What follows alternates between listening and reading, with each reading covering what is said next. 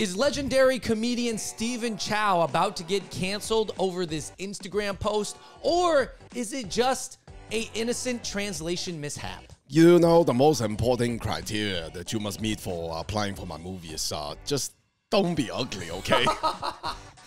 Andrew, this caused a little bit of a internet dust-up, as silly as it was. We're talking about Stephen Chow, Andrew, the legendary comedic director and actor from Hong Kong. He did, you know, Shaolin Soccer, Kung Fu Hustle. He's doing a women's version of Shaolin Soccer, but his casting call, both in Chinese and English, caused a little controversy. Yeah, so he made an Instagram post on his personal Instagram, and in Cantonese, which is written a little bit differently than Mandarin in Chinese even, it has one message, and then it has a direct translation at the bottom, but the translation is what's getting him in a little bit of trouble right now. So please, we're going to go to the comments section, hit that like button, check out other episodes of the Hot Pot Boys from Silly series. We're talking about it all. I guess this is a little bit more silly, but some people are asking, some people are mad and saying, oh, Stephen Chow is misogynistic for this. This goes along with the image, or oh, he's too old school. And some people are like, oh, it's a translation issue. And some people are like, other people were like saying, why are we holding Asia to the same PC woke standards that we hold the Western world? And there's a whole argument of is being woke in general okay, or is it okay for the West and it's just not applicable to the East? Should every culture be allowed to run their system however they want to run it? Make sure you like, subscribe, turn on your notifications. Andrew, why don't you go ahead and read the translation of the post? I mean, the first sentence in Chinese and Cantonese says, which is just like, yeah, today I have a wish. I can't really read the rest, but it got translated differently. Thank you for that brief translation, David. But yeah, so here's what he posted in his Instagram post right below the Chinese. It goes, you know, I have one wish today on my birthday, to spend a good time with so many pretty girls. Young, beautiful, smart, curvy, athletic. All countries are welcomed. The more, the better. Let's people mountain, people see. Just don't be ugly. For those who are qualified, please send recent photos to blah, blah, blah. Photoshop photos will never work. It will be condemned by us and the United Nations. Not the United Nations. Zhao Xingqi is calling the UN on any girls. All right, so before we get in the comment section, I have some quick thoughts I'm going to leave with you guys. First of all, I think in Cantonese it reads differently, right? Obviously, like lang loi is like a common term that they call us lang zai at the restaurant. Whether you're good looking or not, you're lang zai, lang loi. You beat up. Yeah. I mean, I feel like if they do think you're good looking, they say it a little differently. But yeah, essentially, it's just a term for like young man, young woman. But anyways, I think the part to me that is a little bit triggering to people, I guess, is the, you know, don't apply unless you are elegant or good looking. He doesn't really use the word ugly in Cantonese, but it's like elegant, good looking, fit, right? But he translated it as ugly. Yeah, he doesn't use the word yukshun, which is like the slang for ugly. Right. Yuksun would be like the more harsh actual term for ugly. Now, here's my thing. I just think as a Hong Konger who does speak some English, if he did not mean for this to be funny and go viral, then they need to do a better job of translating. But do you think he was Hong Kong? They speak English in Hong Kong. But do you think he was trying to be funny because he's like the yan san yan hoi, which is just like, I need people as big as the mountain, as wide as the sea to apply. He's like people see. Don't be ugly. Hey, look at that. I made a rhyme. I'm like rapping. Yeah, the little United Nations line at the end kind of like made me laugh. So I think, I don't know, is this a ploy to just be funny and have this post go viral, and he's going to take the heat along with it? Let's get into the comment section, David, and see what other people are saying. Someone said, sheesh, Asian humor or not, this is cringe in this day and age. His comments about casting need a PC checkup. Oh, this is his birthday wishes to spend time with pretty girls. Yikes. Some people were mad and offended, right? Because he talks a lot about female beauty. He does sort of stress it. I think,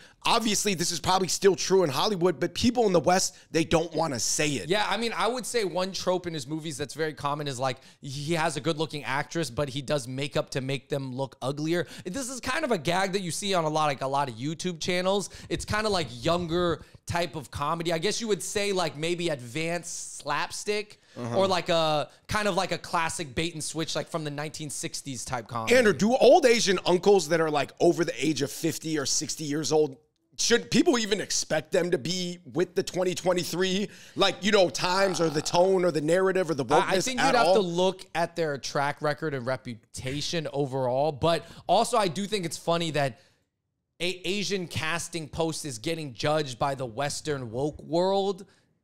But it is what it is because it was on Instagram and he did use English. So he gave the translation in English for everybody to see. If these girls that are mad watch the God of Cookery or the God of Gamblers, then they can criticize him. Somebody said, what the F? That's so creepy for him to abuse power like that to meet pretty girls. For young women who want to get into the entertainment industry who will try out for the movie, this can negatively affect their self-esteem, especially if they're rejected because they didn't meet Chow standards. This is a disgusting man looking to fulfill a harem fantasy that he's, for a lack of better term, too old for.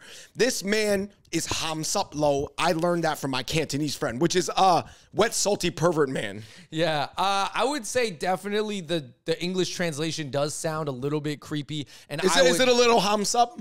Yeah, but maybe, I don't know if that's the character he was in when he made the post. Like, I'm just saying it's Stephen Chow, but of course, I wouldn't have wrote the post that way. Right. I wouldn't.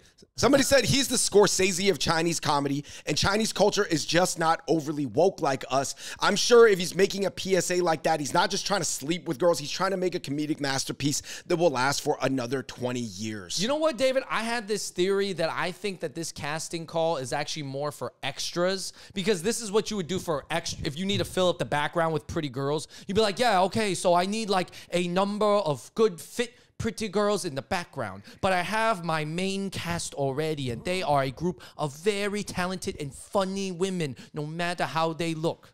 Yeah, I think it's a way to build anticipation for a movie as well. Yeah. Sort of like when CRA had an open casting call, and I think they got like 170,000 submissions or something like that. Andrew, if you apply for a movie, when it comes out, you're not going to watch it? That's a good point.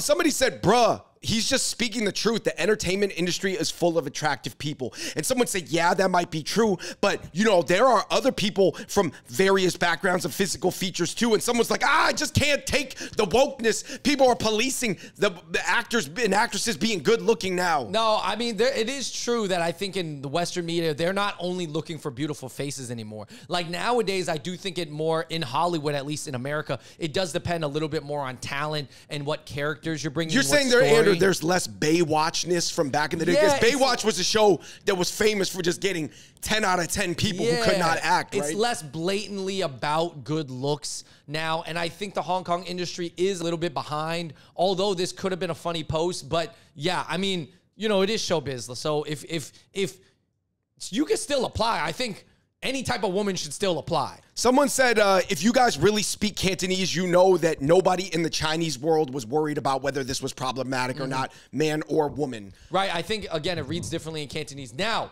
what should get them canceled is if some unattractive women do apply and then they reply back in the email saying, oh, man, you are not good looking. Did you read the original post? But you are not even following basic initial criteria. How successful will you be in life if you cannot follow the instructions? Listen, that should get him canceled 100%. Somebody said Stephen Chow is a well-known womanizer and has ties to the triads in Hong Kong. Man, I feel like every big actor in Hong Kong, man, well, to be honest, the entire entertainment industry in Hong Kong is still heavily interfacing with the triad. You know, I don't want to rain on people's parades. I'm not saying Michelle Yeoh is a womanizer, but I'm saying she has come in contact with probably people of the industry. And, you know, there's all different types of people out there. Right. Every world is run by somebody in the background. I don't know if that's a big knock. Somebody said, oh man, here comes the entitled Western feminist snowflakes trying to apply this to a Eastern director who is, by the way, just directing movies in Chinese. Somebody else said, oh, you're a snowflake triggered by these snowflakes. That makes you even a bigger snowflake. And this just went back and forth. Andrew, how can a casting call in the Chinese language just turn into woke versus anti-woke in 2023? You're saying that you are surprised that a Cantonese casting call turned into a political debate in America.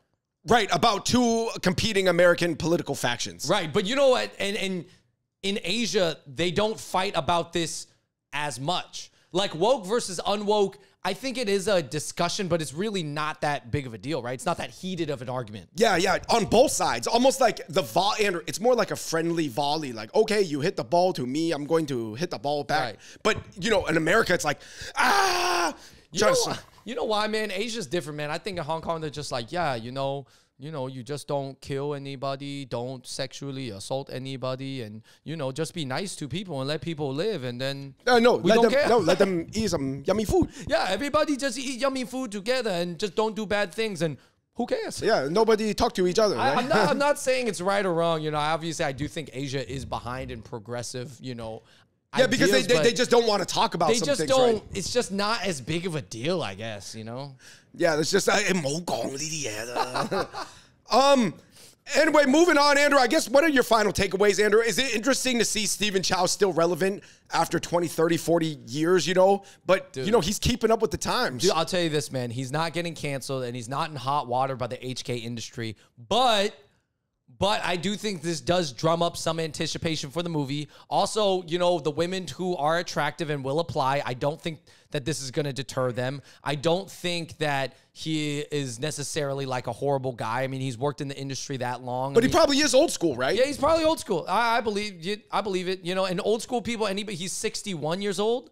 So anybody of that age is definitely going to say this thing. That doesn't excuse him, and you can be mad. But also, just so you know, you being mad and leaving this comment doesn't do anything. That movie's coming out, and a bunch of people are going to watch it. And you'll see if it's problematic or not. What do you think about people getting mad that he explicitly said he's looking for really attractive, athletic, like curvy women who sort of fit that, you know, I guess like hot World Cup player stereotype, where they look like they could play sports? Again, every single music video ever made. Literally, every single music video ever made. Get mad at Drake.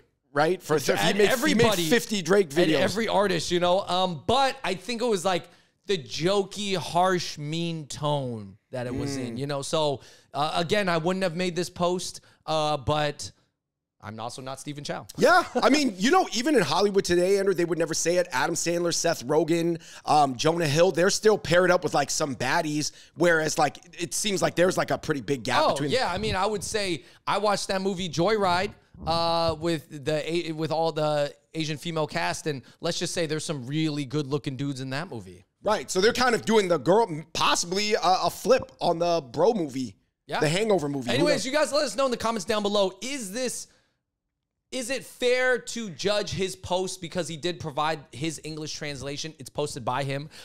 So should you judge him, or is this like trying to judge like international posts? Is it kind of like you know, countries don't want to extradite, so it's like you're extraditing a post to like analyze it if it's woke or not? I don't know. I think that there's so many different ways that you can look at that. Look at this. You could go by the standards of the youth in the West. You can go by the general overall like median age standard in the West. You could say the East should stay the East, or you should say, nope, this is what we're doing. We're shifting as a globe now in 2023. And everybody has a different perspective, Andrew. And maybe that's why there's so much arguing online. All right, guys, we're going to close it up there. Let us know in the comments down below what you think. And until next time, we out. Peace.